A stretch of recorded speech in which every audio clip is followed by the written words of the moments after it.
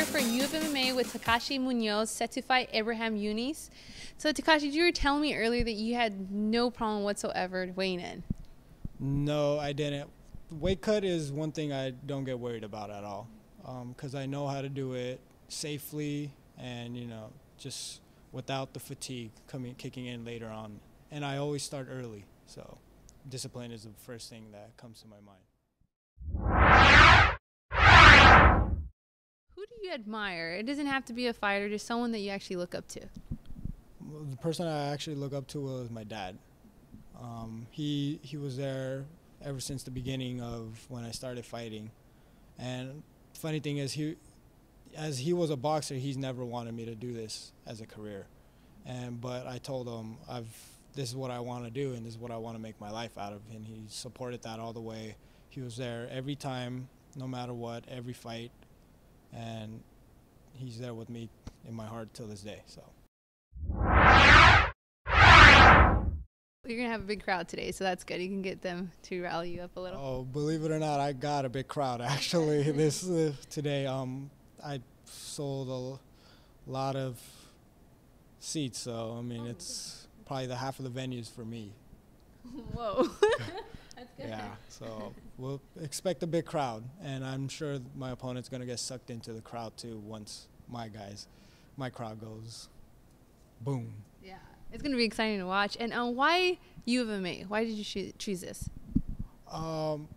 It's not that I chose it. J10, the matchmaker, he contacted my fight coach.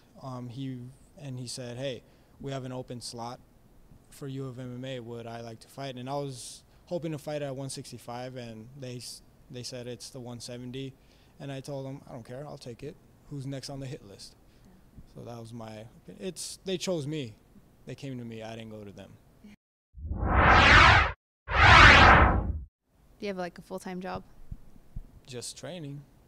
So you're one of the lucky ones. Yeah, I'm actually really blessed. I get up and feel thankful every day that I get to wake up and do what I love to do. Because how many people do you meet in your life saying, hey, I'm doing what I love to do?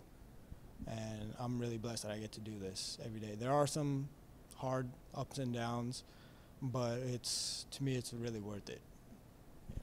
Yeah. And one thing that actually got surprised when I was talking to you earlier is that I asked you, how did you want to be remembered? And what was it that you told me? I wanted to be remembered as somebody who, like, idolizes, just so, like, I've been a kid who always loved to watch fights, and I've always said, hey, I want to meet that guy someday.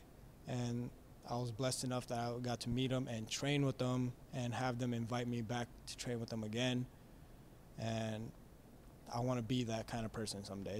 It's actually a better feeling, like greatest feeling actually, to be looked up to. Well, we look forward to seeing you fight, and thanks again. Thank you very much. Thank you for having me.